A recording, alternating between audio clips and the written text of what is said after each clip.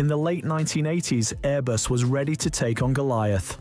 Boeing had ruled the skies for decades, and their crown jewel, the 747, was the undisputed king of long-haul travel.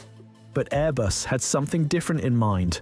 Not a faster jet, not a lighter one. They wanted to build the biggest passenger aircraft the world had ever seen. It wasn't just about size, it was about status. The A380 would be more than a machine. It would be a flying symbol of ambition. A bold European answer to Boeing's dominance. At full capacity, it could carry over 850 passengers. That's not a plane. That's a small city with wings. But building something this massive wasn't just a design challenge. It was an act of defiance against gravity itself. We're talking about a 560-ton aircraft. 4 decks, 2 for passengers, 2 hidden below for cargo and systems. The wingspan? Nearly 80 meters wide. It needed 22 wheels to land safely. And the engines, 4 Rolls-Royce Trent 9s, were each as tall as a grown man and powerful enough to lift a fully loaded 737 by themselves. How do you even start designing something like that?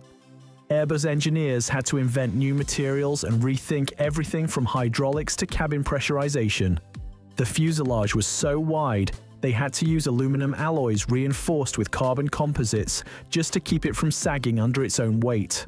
And the wings, those wings had to flex, bend, and carry unimaginable loads without tearing apart at 35,000 feet. Inside, the plane was equally ambitious. Not just rows of seats, but the promise of lounges, cocktail bars, private suites, and even onboard showers. It was meant to revive the golden age of air travel in a world that had grown used to flying like sardines. But behind the engineering marvel was a massive gamble. Airbus estimated development would cost $10 billion. It ended up closer to $25 billion. Governments had to step in with loans, production delays mounted, and early buyers grew anxious. Still, when the A380 finally took to the skies for its maiden fly in 2005, it stunned the world. Smooth, silent, enormous. Airports scrambled to widen runways, reinforce taxiways, and build double-decker boarding gates. Airlines marketed it as the future of flight. And for a brief moment, it felt like Airbus had changed everything. But while the A380 may have conquered engineering, it was still flying headfirst into an evolving world. A world that was starting to prefer something else entirely. When Airbus unveiled the A380 to the public, it wasn't just promoting a new aircraft, it was selling a dream. A return to elegance, space, quiet, comfort. No more crammed knees or overhead bins bursting at the seams. The A380 would offer something air travel had lost: dignity. On paper, it was everything passengers wanted. Spiral staircases connected its 2 full-length decks. Some airlines envisioned onboard lounges, cocktail bars, and even showers at 35,000 feet. First-class suites offered sliding doors, full beds, and fine dining.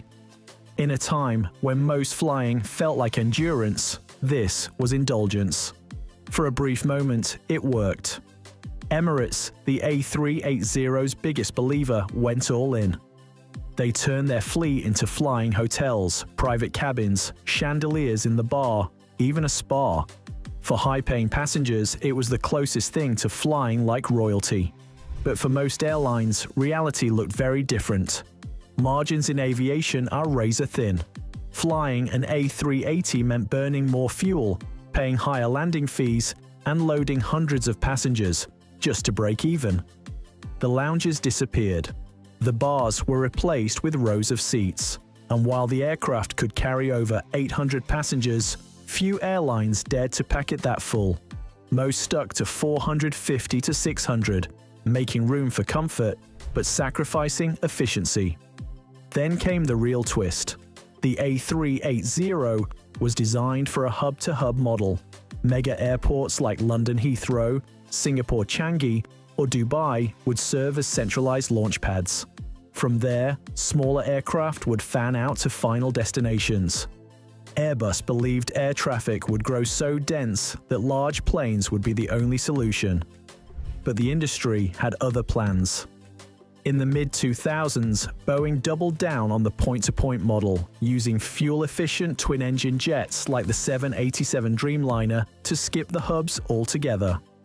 Passengers could now fly directly from Boston to Madrid or Tokyo to San Jose without layovers.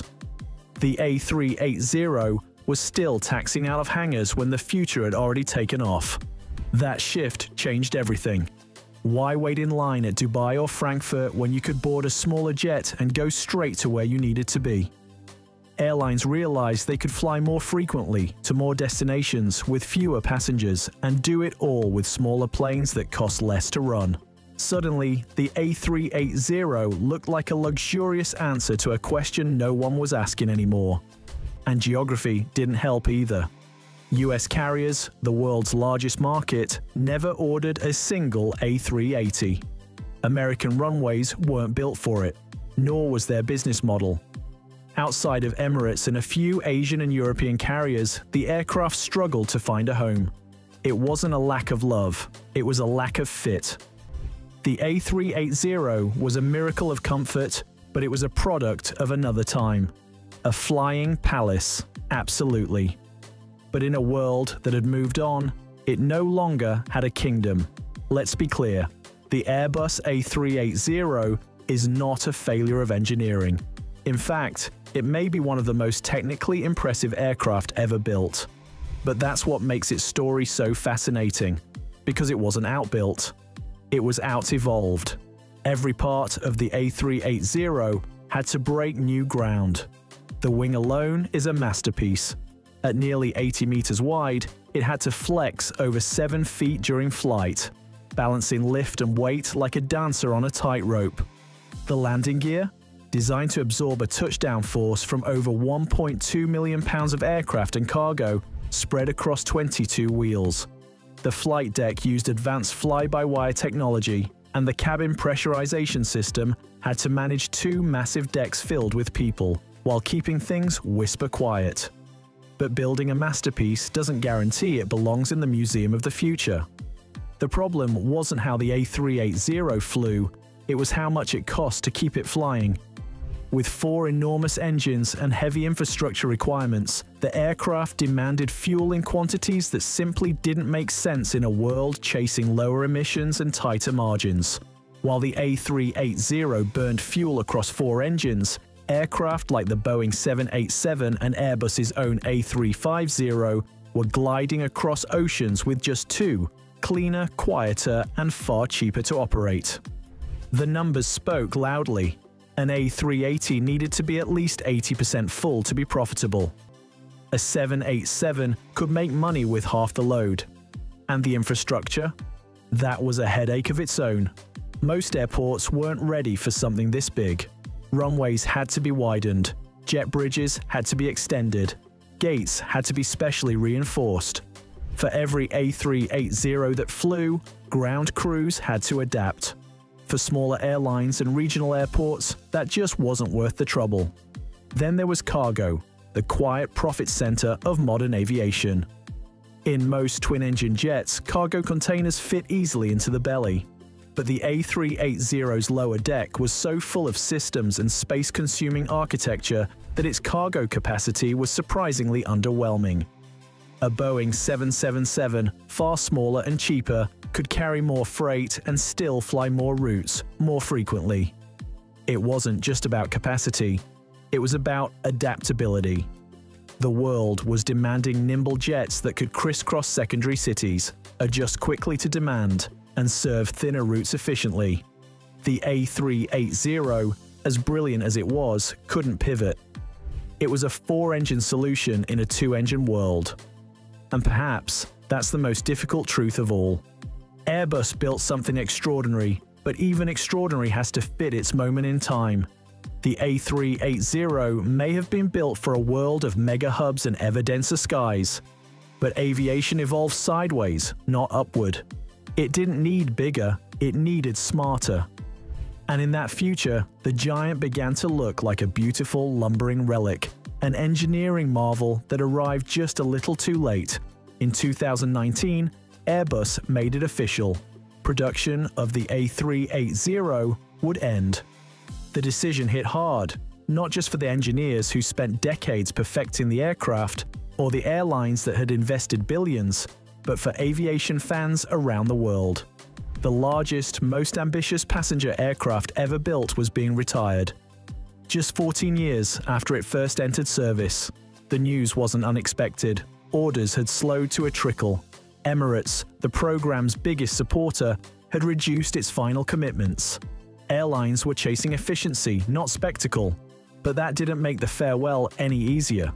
The final aircraft rolled out of the Toulouse factory in 2021. Tail number A6EVS. Destination, Dubai, the end of a chapter. And yet, the beginning of something else, because the A380 never flew quietly, not even into retirement. Pilots who flew it described it not just as powerful, but graceful. Smooth in turbulence, surprisingly agile for its size. Cabin crew spoke of working on a plane that made passengers smile just by boarding. And passengers, they remembered the quiet, the space, the feeling that for once, flying felt special again. Then came the pandemic. As COVID-19 shut down global travel, the A380 was among the first aircraft grounded. Airlines stored them in deserts, mothballed them in remote airfields. Some were scrapped early, others sat idle, collecting dust and doubt. Aviation insiders assumed the aircraft would never return to service. The world was different now, leaner, more cautious.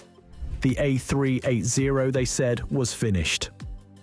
But then, something unexpected happened. As international travel surged back, long-haul demand skyrocketed. Airports were congested, crew shortages and slot limits created bottlenecks. And suddenly, the A380's strengths mattered again. One plane, 500 passengers, fewer takeoffs, lower staffing needs per seat. Emirates brought theirs back. So did Singapore Airlines, British Airways, Qantas, Lufthansa. Passengers rushed to book them, not just for convenience, but for the experience. Social media platforms exploded with cabin tours, upper-deck walkthroughs, and wide-eyed first-time flyers discovering the magic of the double-decker jet. In its second life, the A380 wasn't just a plane, it was a celebrity. And maybe that was its purpose all along. Not to dominate the skies forever. Not to outmatch every rival on fuel burn or cargo volume, but to remind us what aviation once was, and could still be. Grand, comfortable, beautiful. Because while airlines measure profit by the seat and mile, passengers remember something else entirely. The feeling of flying. The space to stretch your legs, the silence of the cabin, the memory of walking up a staircase in the sky. So yes, the A380 may have been born in the wrong decade. It may have cost too much, flown too few routes, and required too many compromises. But it also gave millions of people a glimpse, however brief, of what flying could feel like when ambition led the way. And maybe that was what the A380 was really for. What's your most memorable A380 experience? Let us know in the comments.